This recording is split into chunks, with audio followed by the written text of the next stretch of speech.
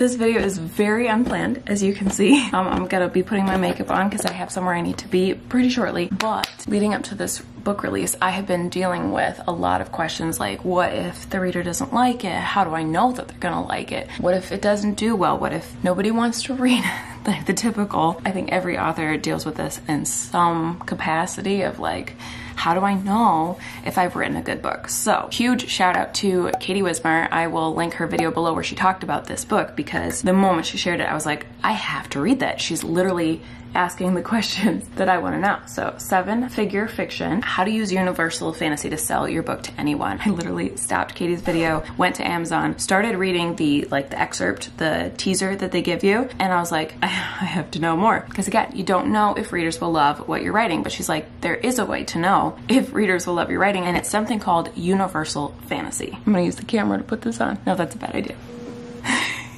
Oh my gosh, I'm not good at this. I don't know if I can talk and put eyeliner on at the same time, but universal fantasy is exactly what it sounds like, actually, where it's like it's something that is a universal fantasy for everyone. So for example, unconditional love, something we all would want and enjoy reading about, right? Don't mind me while I try to like do this without messing up on camera.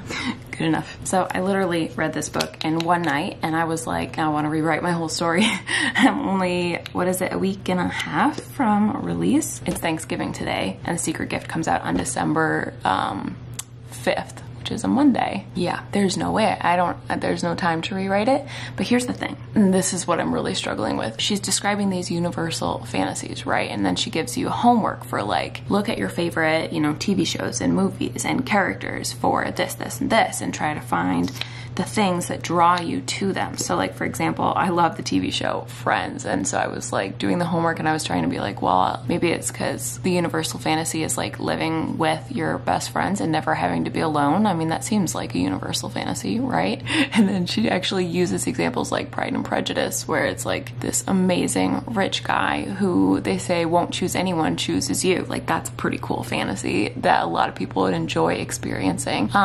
She also uses Beauty and the Beast for like 10 different universal fantasies. Sorry, this is another thing that I probably shouldn't do while talking, but we're gonna go with it. So like I said, I wasn't planning to do this video, but I just felt like I need to tell you guys about this book. I don't know where exactly it's gonna go on my release lineup, but if I'm being brutally honest with you, I have been dealing with a lot of doubts about the book release. A lot of readers have loved it, and it's like 10 to 1, but the one person who doesn't love it is like on my brain all the time, and I don't have a lot of confidence. So reading this book, it's like, okay, hold on, I gotta do the bottom.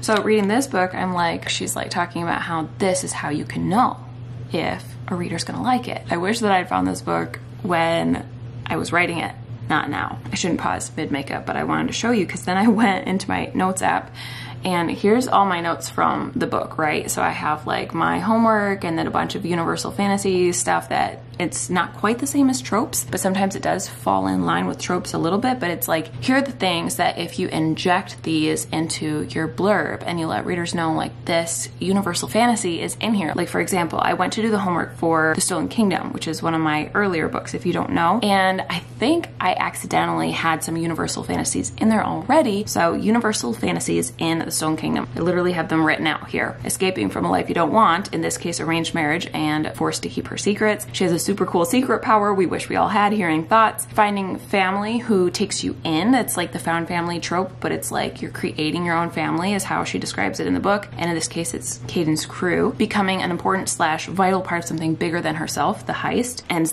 a spoiler that I shouldn't tell you towards the end. And another spoiler, but it can't be in the blurb, but it could still be a universal fantasy. Yeah, I can't tell you that one either because that's the ending, but you get the idea. I should finish this eye really quick, hold on.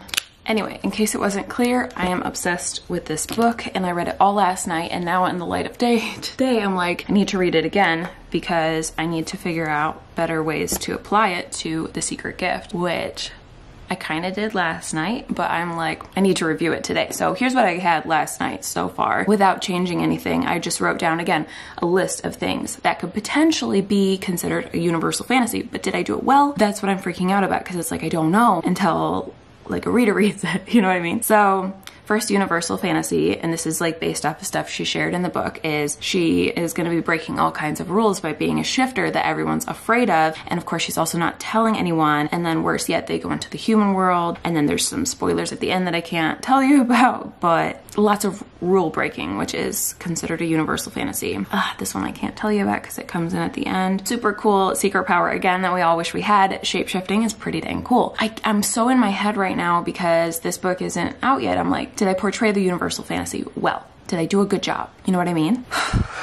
I'm trying to remind myself that I technically released this book once already and it was very well received, and maybe that's because I accidentally had some of these universal fantasies in it, like powerful woman who saves herself without going into detail, what she calls the opposite world, aka a lot of fantasy obviously has this naturally built in. It's like a really cool world that doesn't line up with ours, and that's what I tried to do. And then, you know, that makeover fantasy, that of course we all love it. As soon as she talked about that, I was like, yeah, that one is super fun. I love watching movies where the main character has a makeover of some type, and it's like, okay, in a way Jezebel does have that, but is it like, does it fit the universal fantasy? You know what I mean? So I attempted to like rewrite sort of a blurb with some of the universal fantasies in there, and I was like, I think this blurb is better than the original, but like I kind of want to put them side by side and be like, okay, which one's better? So there's like the one that is up on Goodreads right now. And you can always change blurbs, by the way. There's nothing saying you can't as an author. If you find something that sells the book better, change it. But in this case, I don't know if it'll sell the book better or not, so I thought I'd run it by you guys just to give you an example. And keep in mind, this is a very rough draft, but let me screenshot it so I can like actually share it with you. I had a lot of trouble knowing if I was using universal fantasies with that because I was just guessing. But with book 2, I was like, yes,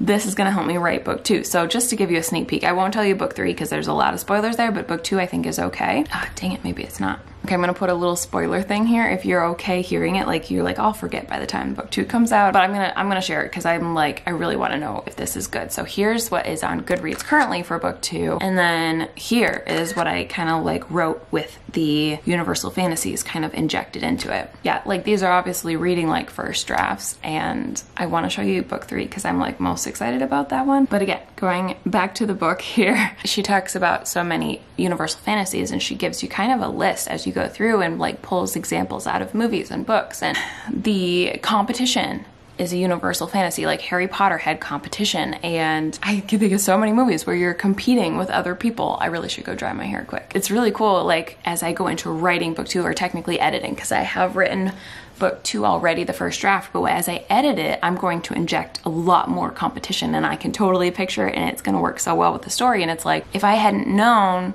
of that as a universal fantasy idea, I might not have really played into it so much, but now that I know, I can like really play up on it. All that to say, I'm still questioning myself a lot for this release, and I'm like, did I naturally put in universal fantasies into the secret gift? I think so, but did I really play up on them? I don't know, I'm not sure. I mean, the only way to know is if you guys let me know, but can you tell I'm panicking a little bit? I gotta go keep getting ready. I gotta dry my hair really quick. I'll be back.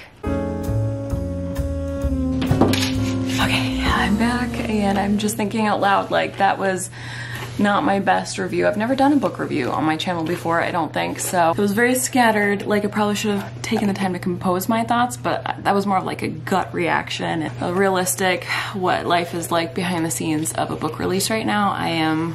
The more work that you put into something, the more panicky you feel when you're like, I don't know if this is gonna land, you know what I mean? And so I don't know if other authors feel that way, but I just want to say again, shout out to Katie Wismer. I'll link her channel below. Love her videos, and I just really appreciated that she mentioned this book, because at the very least I can rewrite my blurb to start injecting more of these universal fantasies into it, and that's perfect timing. Little Zion just woke up, so I'm gonna go get him. Yeah, it's Thanksgiving, got places to be, things to do, but yeah, I hope you don't mind this kind of chaotic book review interrupting release week.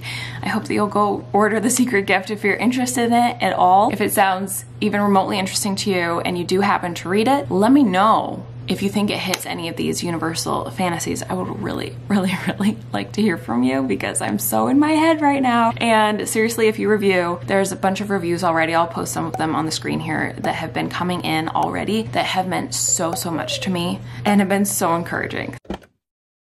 Okay, it is December 1st today, and I am coming back to wrap up after that last clip because things were kind of left hanging. It's only 4 days to book release. I am still panicking in case you're wondering. But what I ended up doing is I sent that rough draft of the new book blurb that I had written that I showed you guys to one of my critique partners, Jessie Elliott, and she works magic with blurbs, you guys. She is so good at them. And so she just took it to the next level, and I was just so excited. So then after I got her feedback, I ended up editing it just a little bit more, mostly at the very end, to make sure that the stakes were really high, and then it made you kind of ask a question and want to know more. And then I updated all the vendors, all 6 of them, and Goodreads. Gosh, I'm so excited. Are you ready to see it?